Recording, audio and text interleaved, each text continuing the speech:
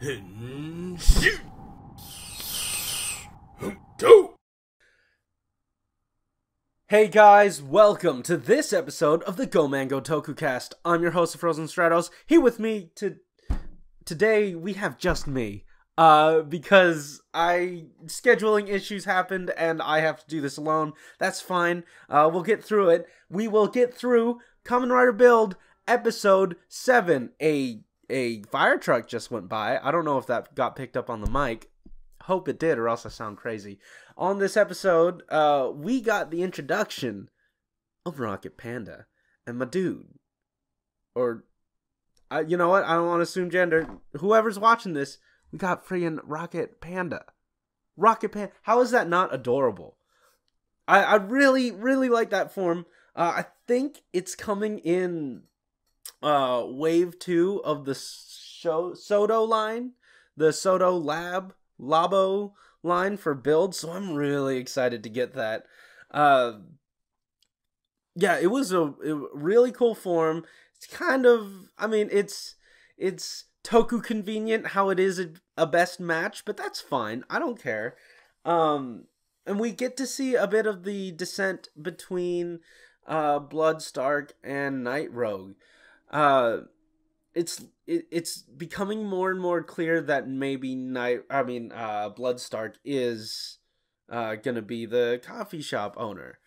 I mean, he is gone for large swaths of episodes, so that could be the case. I don't really want it to be, but then again, he's becoming this sort of like anti-hero. I'm not 100% sure. And we also get to find out the identity of Night Rogue.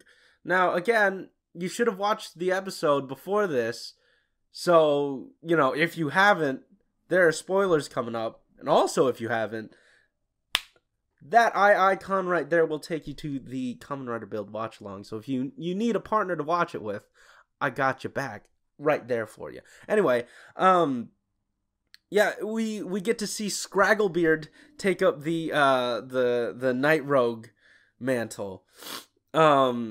And I love that henshin. The henshin phrase that goes out, the fireworks that appear, it's all so cool.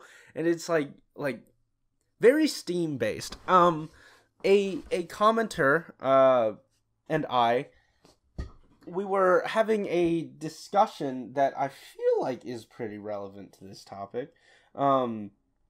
Again, Flying Kite and I were talking about the implications of his powers and how he got them, and the idea of Night Rogue and Bloodstank being people that have survived the Smash thing, becoming Smashes, but then were just human still, just like Banjo and Sento. But I had theorized, so he had theorized that they had previously been, hit with the Smash gas. I forgot what Nebula gas, and I was thinking maybe they're artificially using that gas because their design has lots of pipes in it, more so than Build, because Build at his core doesn't have many pipe patterns, but the evil ones do, and that leads me to believe that the steam is just sort of coursing throughout the suit, and it's powering the suit, and they're using the steam-powered suit. The steam isn't coming from them for the suit to be used, it's just in the suit. And we get to see that it's all over the henshin as well. Steam is largely what, I guess, creates the suit, and also they're able to they can also use the nebula gas to infect other people right then and there. So I personally don't think that they were experimented on initially, but it could still be the case, and I could still be wrong, so, don't quote me. we also get this really, I guess, like, hokey revelation. Like, oh, hey, he left a final message. Also, Romanize it, put it into an anagram, and I think that's our next clue. That is a lot. That is a lot to assume. But I suppose it's working just because, like, we haven't... Each clue they've gotten, it hasn't led them into a brick wall yet. It hasn't been a dead end. We haven't seen a dead end clue. And I feel like at some point they have to stop being successful at figuring out what the plot is, because sometimes, like, they keep progressing, but it doesn't feel like we're stopping them. It doesn't feel like they're making any wrong assumptions. I mean, like, again, it is the beginning of the show, so I'm hoping... I mean, I keep saying I love how frustrated that they are, and they keep, progressing and stuff, but it feels like we haven't really hit a significant like roadblock that they won't be getting past in the next episode. But yeah, either way, it takes them to Hokuto, they live in Toto, but they went to Hokuto. That's fine. Hey, Banjo's he's wearing a clown suit. That was a thing this episode.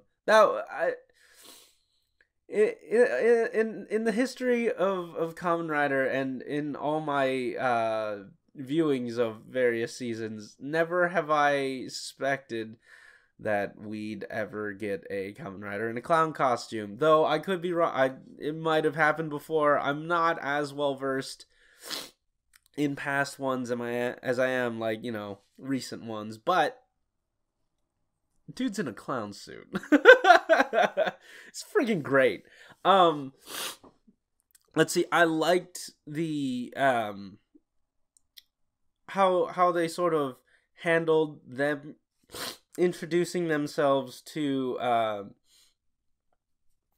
I don't know what his name is, and the mother of the dude that either Sento or Banjo did or didn't murder. Their introduction to her, like, sure, it was shaky at first, and she didn't want to have anything to do with them, but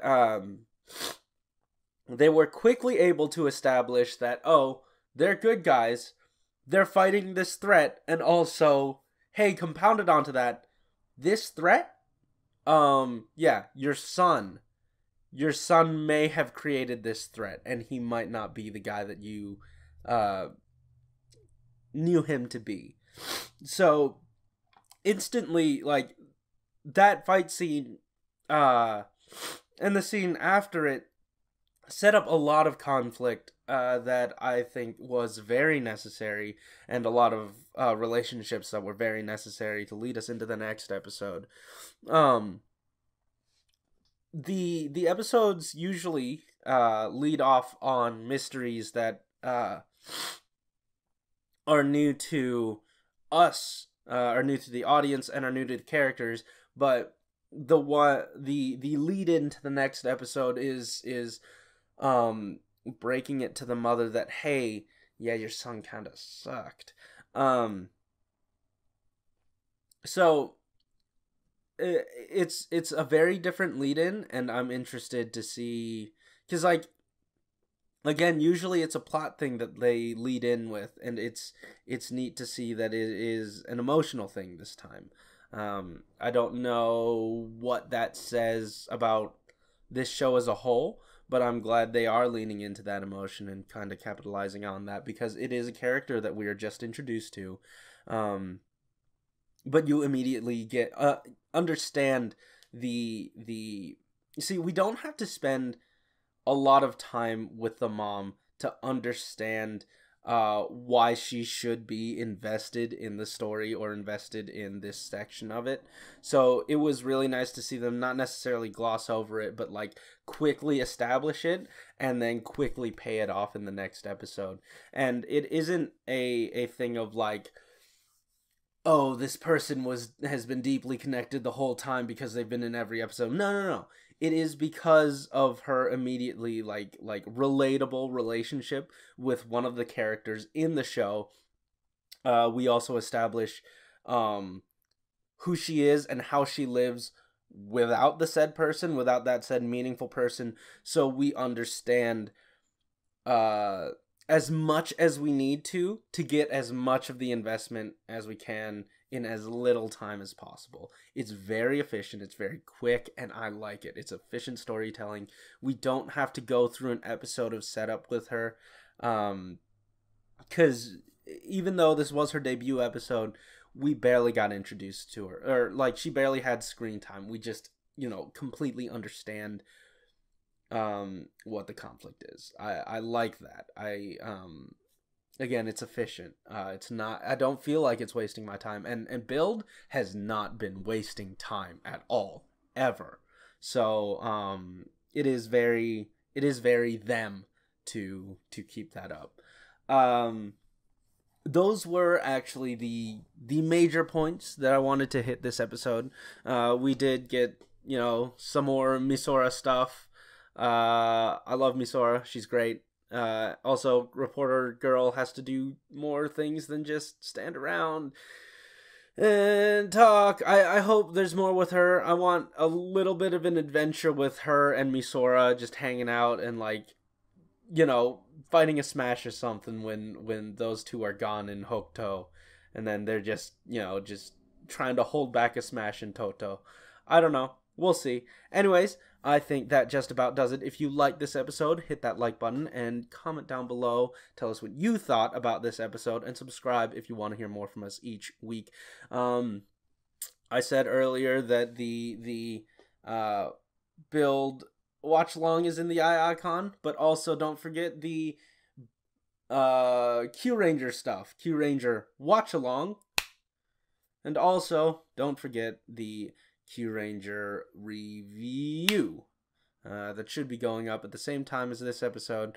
And also, again, I want to pimp out the Anime Cast coming back for their seasonal show of first impressions of the first episodes of the anime this season, and that is available right here. I suggest that you watch the episodes, or just get through some, just understand what you're getting into, what anime that they're covering before you hop in, because they've got some pretty fresh thoughts, and they do go into a slight bit of spoilers, but anyways, that just about does it.